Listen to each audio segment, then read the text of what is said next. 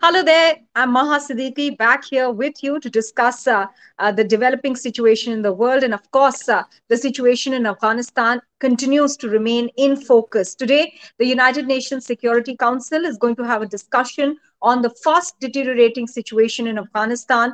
How are they going to be able to help the Afghan government arrest the strides that Taliban is making? What message will be sent out from that multilateral international platform? All those issues up for discussion here with Praveen Swami.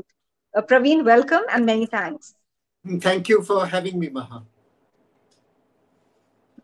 Praveen, first of all, for people who've joined us, help us understand how do these discussions work at the United Nations Security Council? Because a lot of people, the general public, might get frustrated that while the diplomats sit and discuss issues, things don't seem to change much on the ground. At least that's the sentiment that many of the people in Afghanistan would be going through currently. No, absolutely. As you know, Maha, the United Nations Security Council is a very complicated beast. So there are five permanent members and a number of members who are there by rotation or non-permanent members. And those five permanent members, any one of them can veto any agreement. Moreover, the United Security Council isn't sort of like a super government. So there's no UN army or no UN enforcement mechanism other than what the member states themselves agree on. Sadly, over the years, we've seen in many conflicts that the rivalries between or tensions between the members of the P5 have prevented any real agreement. And even when there has been agreement, the great powers aren't particularly keen to spend their money, risk their soldiers' lives on securing that agreement. After all, in this particular case, the United States, which is the world's largest power, is leaving Afghanistan behind. It's obviously understandable that Russia or, say, China would not want to be spending that kind of money or risking their soldiers' lives getting into the middle of this kind of situation. And in country after country, in sub-Saharan Africa, in parts of Latin America, in many parts of Asia, we've seen conflicts drag on because these sort of member states, permanent members of the Security Council, just aren't willing to act. So then, ultimately, where does it leave the situation in Afghanistan? Currently, Praveen, just a few hours ago, the head of the media department of the Afghan government was killed in Kabul. Taliban has claimed responsibility for that. Taliban are now moving to the urban areas as well. The situation is dire, especially for the women. Many of the women journalists have been particularly targeted. Under these circumstances, clearly the world cannot be a mute spectator.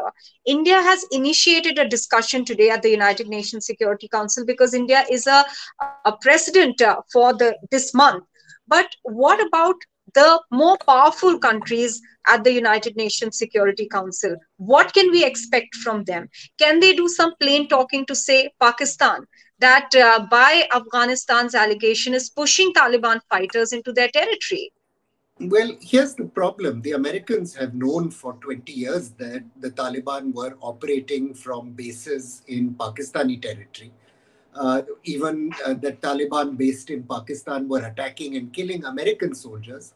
But they chose not to act because ultimately they believed that their interests in Pakistan were more important than their interests in Afghanistan. That ultimately what is a poor and not very economically important country wasn't as important as a nuclear weapon state, with a strategic shadow that stretches beyond the region. And I don't really expect that at this UN discussion there will be anything very concrete. There will probably be some fine words about how the Taliban need to step in. In my view, for three reasons, that's not going to happen. And succinctly, the first is that the Taliban doesn't really need international recognition. It makes a lot of money from drugs, from extortion. It's financed itself all these years. It knows Afghanistan's not going to become some sort of economic hub and superpower. And frankly, they don't really care. The second reason it's not going to happen is because the Russians and the Chinese, like the Americans, have interests in Pakistan. They'll push the Pakistanis, but not beyond a point, and the Pakistanis know that. And the third and probably most important reason it's not going to happen is, very sadly, the world doesn't care about these things. We've seen refugee crises in which hundreds of thousands of people have been displaced. We've seen women suffer in many countries in truly horrible ways. You've reported on some of those crises over the years. And the world usually makes some polite noises, but when there's not money or a compelling national interest involved, the world usually steps back and watches. That shouldn't be how it is, but that is unfortunately the reality. Hmm. So, Praveen, what role can we expect India to play apart from being able to curate a discussion as we are seeing in the UNSC today? Because we hold the presidency, we're also in the immediate neighborhood of Afghanistan. India, for the last 20 years, has taken up development projects, capacity building, training. But there's been sustained pressure on India to have boots on the ground, something that India has resisted. India doesn't want that. That's What right. kind of pressure building will happen on India now? Well, you're absolutely right. I mean, people in and outside Afghanistan, even the United States at one stage had mooted this idea. India has always been hesitant for a couple of reasons. One of those reasons is, of course, the very ugly experience of what happened in Sri Lanka, where India ended up fighting a very bloody and costly war to no very good end. A second reason is that India doesn't really have the capacities, the strategic capacities, to sustain a large out of theater deployment. That is, to keep troops where we don't have a guaranteed land or road route to resupply them. And thirdly, because it knows that an Indian troop contingent would be a sitting target for the ISI to harass and push, especially when other world powers aren't willing to push the Pakistanis. I don't think right now there will be much of a conversation on this, especially because the Russians and the Chinese are not interested. Even the Iranians, that is Afghanistan's next door neighbors, are not interested in any peacekeeping role. Uh, Probably India should be, in my view, flagging the fact that it's time to think about how we can have some multilateral framework to collectively share the burden, because there are many parts of the world which are ungoverned spaces like this. We've seen that they lead not only to tremendous human suffering, but also to security consequences in the neighborhood and beyond of those countries. Uh, and it's very clear that the United States alone or Russia alone cannot be picking up the tab for these things. So it's probably time for India to kick off some conversation on this. Not that any miracle will happen and there will be agreement in Hmm. one meeting about it, but it's definitely something Hmm. Indian diplomacy could usefully do. Hmm. Hmm. Also, Praveen, should India be wary of the fact that Taliban is holding talks even with the Chinese leadership? Or is China genuinely concerned of a fallout in their territory because of the chaos in Afghanistan? And I understand that they are wary of the ETIM group. Is that That's really the that, that's case? right. Uh, you know, in China's mind, any separatist fear becomes a very large and looming shadow, and sometimes their responses, as we've seen in Xinjiang, aren't proportionate to the challenge. So there's been quite horrible repression now for some time against Muslims in Xinjiang.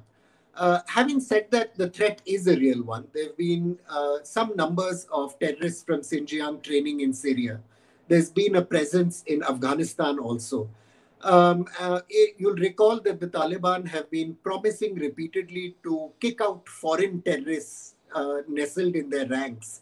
But they haven't really delivered on those. Even the UN Security Council monitors repeatedly saying that Al Qaeda and other terrorist groups continue to be nestled inside the Taliban umbrella. So, definitely, yes, something for the Chinese to worry about. The Chinese will probably hope that they can use their clout and influence in Pakistan to push the Pakistanis should the need come. In 2014, one of the reasons Pakistan began a very bloody war in its own country against the sort of Pakistani wing, if you like, though that's a very simplistic way of putting it, of the Taliban, which is called the Tehreek-e-Taliban Pakistan, was because it attacked Chinese. And China placed a lot of pressure on the Pakistanis to act. That led to a very bloody war in which the Pakistani army itself suffered casualties on a large scale. There was a lot of economic damage, and the Pakistanis will probably not be keen to repeat that experience. But already we've seen there's been attacks on Chinese in Pakistan as the Taliban become more powerful. They're not the only ones worried. Of course, the Chinese, the Central Asians, the Iranians all have bad experiences of the Taliban. But they're all waiting to see how this plays out. Praveen, do you think it was a mistake on part of the world and especially the United States to have assumed that Taliban is represented by those sitting in Doha and assume that it's a monolith? A very, very interesting question, Maha. I wish I had a simple answer to that. But my personal view on this, and I should tell our viewers that there are many experts and scholars who will disagree with me on this point. My personal view on this is that the people in Doha are largely, if you like, of a much older generation of the Taliban. They're people who, in their last years, aspire to return home to Afghanistan, to ministerial office, to power. But one of the things that has happened in these years is a new generation of Taliban has cropped up, Taliban 2.0, if you like, who are much younger, much more influenced by Al Qaeda's ideology, much more linked in with drug trade, with extortion, number of these activities, and all of them have their own little empire in various corners of Afghanistan, particularly in the south, where there's a lot of revenue from heroin. Now, obviously, it's one thing for a 70-year-old or a 60-year-old in sitting in Doha with their family settled there to say, I would like a negotiated settlement. But a lot of these younger Taliban see themselves as kings of their little kingdom, their little empire of mud, and really aren't interested in this. The second thing I suspect is within the Pakistan army, there are a lot of people who continue to support the Taliban, continue to promise them that they will be, they want to grab total and complete power in Afghanistan, and aren't willing to pull the Taliban back. So there's a complicated set of factors here which will continue the violence in my view. I don't think the Taliban are going to bite. One of the questions I think a cynic may ask is whether the Americans really care. So yes, you'll see a lot of noise in America right now over the Taliban's treatment of women. But America does business with a number of governments whose treatment of women is at least as bad, if not worse. America is not going to be the one picking up the fallout from this. It's going to be the immediate neighborhood, China, Russia, Iran, who are all American adversaries. So if I was cynical, I would say, why should the Americans really care? Final question, Praveen. When countries open channels of talks with Taliban, even India has said that it's talking to all stakeholders.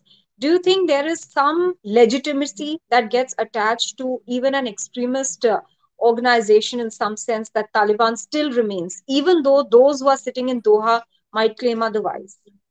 Well, some people would say yes. And there have been a number of critics who are very, very upset with countries who've spoken to the Taliban, saying that, look, you're making terrorists, you're elevating terrorists to the status of a government or a legitimate political actor. There's truth in that argument. But having said that, through all conflicts in human history, governments have maintained channels to all kinds of people.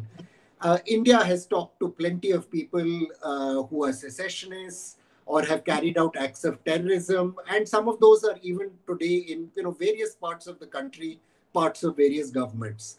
At the height of the Second World War, I mean, this epic, terrible conflict, the Russians and the Soviet Union, I should say, and Nazi Germany, who were bitter allies fighting an existential war, maintained all kinds of secret channels of communication.